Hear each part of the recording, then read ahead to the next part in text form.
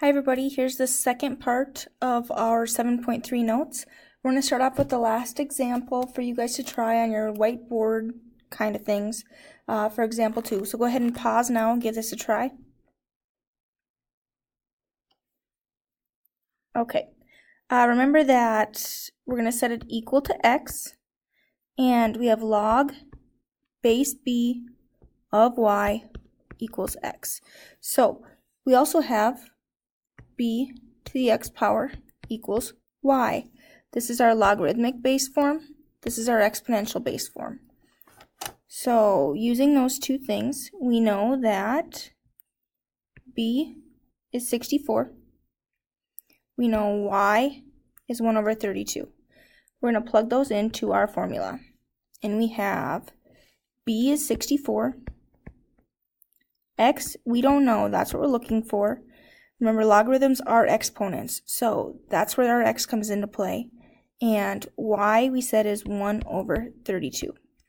And we have to try and get these down to the same base. So I'm going to break 64 down. 8 times 8, using our factor tree, get it all the way down to its prime factorization. And we've done 64 a few times. So some of you might already know that it's 2 to the 6th power. We also have to bring that x down, and we multiply our exponents when we have power to a power. So 64 is actually 2 to the 6th power, still to the x power, but power to a power means we multiply those exponents. And again, I have that up in the back wall, back in the corner by the happy face parabola. Right in the corner, power to a power, we multiply our exponents.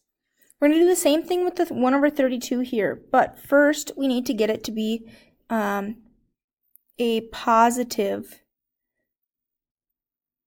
whole number, not a positive number, a whole number. And in order to do that, we're going to rewrite it with a negative exponent. Remember, to bring it to the numerator, we change the sign of our exponent.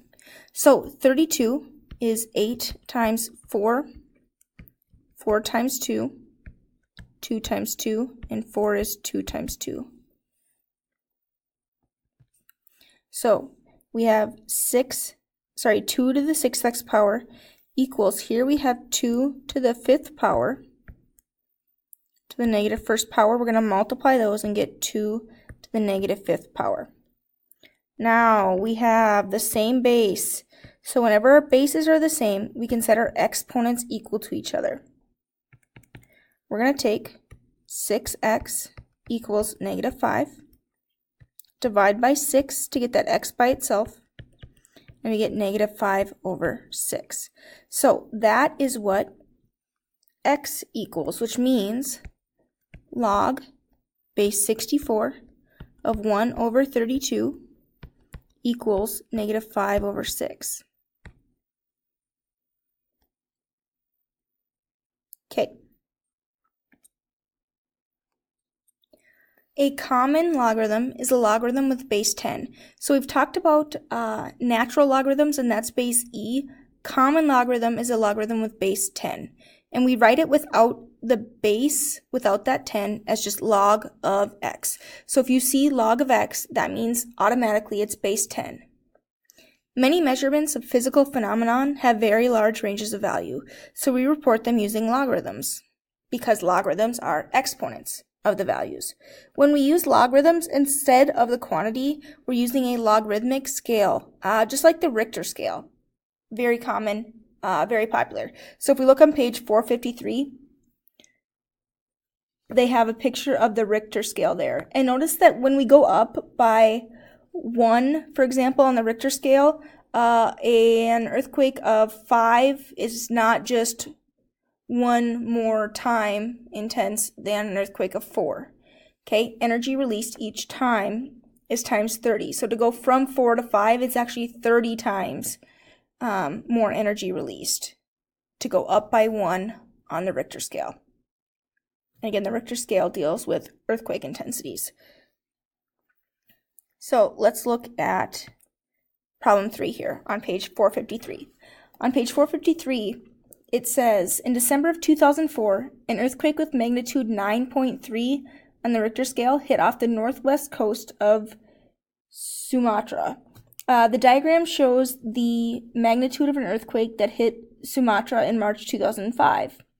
The formula log of intensity 1 over intensity 2 equals magnitude 1 minus magnitude 2, that's what the I and the M stand for, compares the intensity level of earthquake, where I again is the intensity level determined by the seismograph, and M is the magnitude on the Richter scale. So based on the relationship in the Richter scale, this formula works. How many times more intense was the December earthquake than the March earthquake? So again, we're going to use the formula log base 10, so we don't need to write that, of intensity 1 over intensity 2 equals magnitude 1 minus magnitude 2. And here, the December earthquake was the one that we're comparing to March.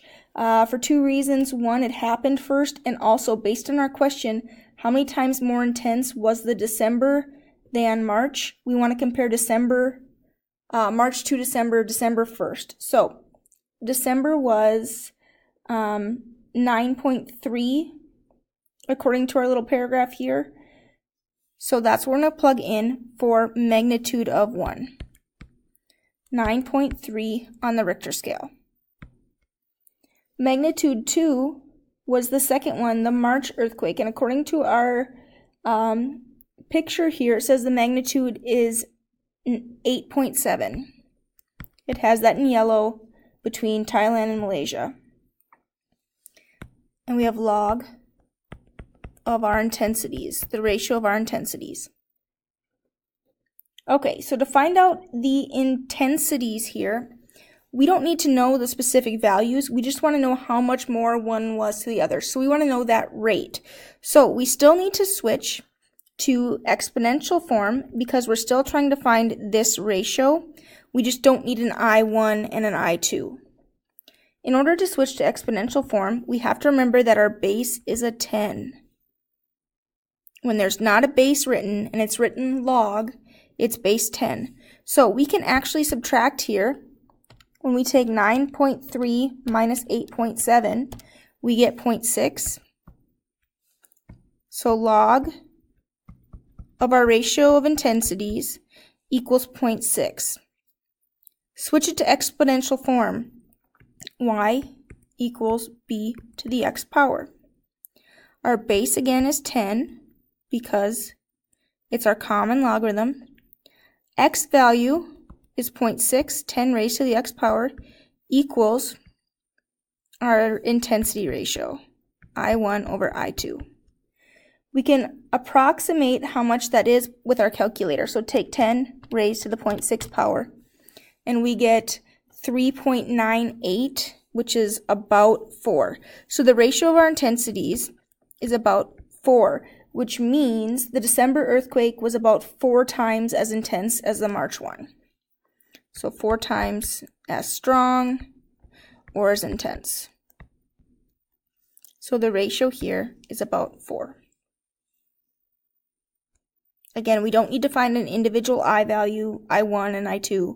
We just want that ratio. What is that ratio? And it tells us it was about 4 times as strong. Go ahead and try the got it problem on the bottom of page 453. It says, in 1995, an earthquake in Mexico registered 8.0 on the Richter scale. In 2001, an earthquake of magnitude 6.8 shook Washington state. How many times more intense was the 1995 earthquake than the 2001 earthquake? I'm going to give you guys a minute. Go ahead and pause it and try it. Okay, so again, we're going to use the same formula.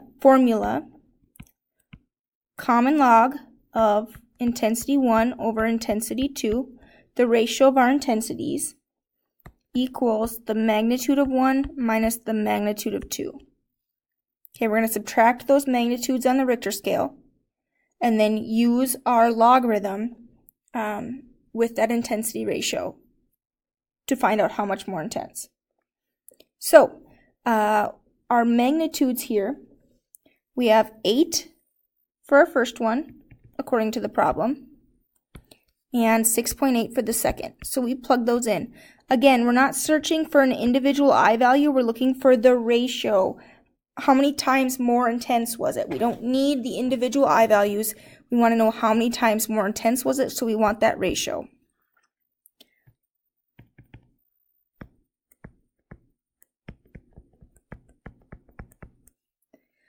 In order to solve this, we need to switch to exponential form. Once we simplify here, we get base 10. Our exponent, once we simplify, is this 8 minus 6.8, which is 1.2. And again, it's log base 10 when we don't have one. Equals our intensity ratios. Now, take 10 raised to the 1.2 power, and we get 15.8489. Okay, I'm going to go ahead and say that that's approximately 16 times as intense.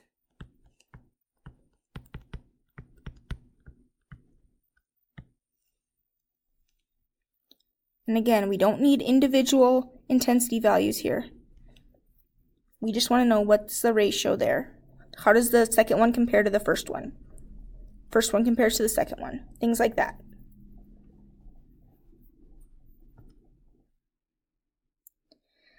A logarithmic function is the inverse of an exponential function. And the graph on the top of page 454 shows the exponential function and the logarithmic function, its inverse. So here we have our exponential function in red and the logarithmic function in blue. And remember, when we have inverses, guys, we can just swap our x's and our y's. So in red, we have our exponential function that we started graphing in 7.1. We have the point 0, 1, and 1, 10, for example. To find our logarithmic function, we just invert those points. We swap them. Instead of being at 0, 1, we go to 1, 0. Instead of being at 1, 10, we switch the order and go to 10, 1. And we're going to use that same idea here on number 4.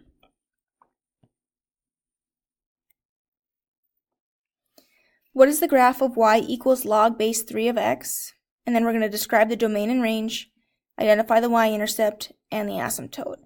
So, in order to graph our logarithmic function, we need to find the inverse. Remember, we have 3 is our base to the y power equals x. If we were to switch this function right here into exponential form. To find the inverse now, we're going to swap our x and our y. To find our inverse, we swap the order, and we have 3 to the x power equals y. That's going to give us our inverse. So now we can plug some values in, make a table.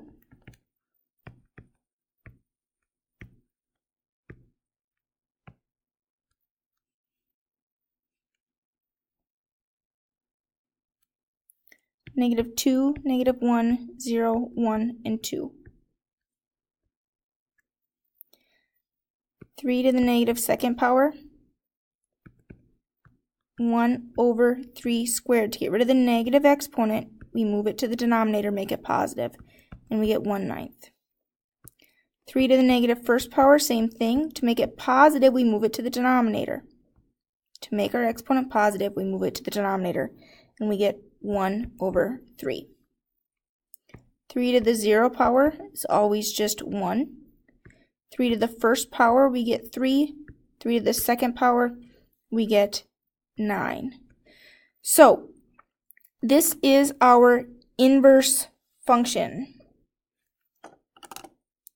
Now we are going to swap our values. Okay, x then y becomes y then x. And I'm going to have to stop this video here. I'm running out of time. I will be right back to start at this spot on the next one.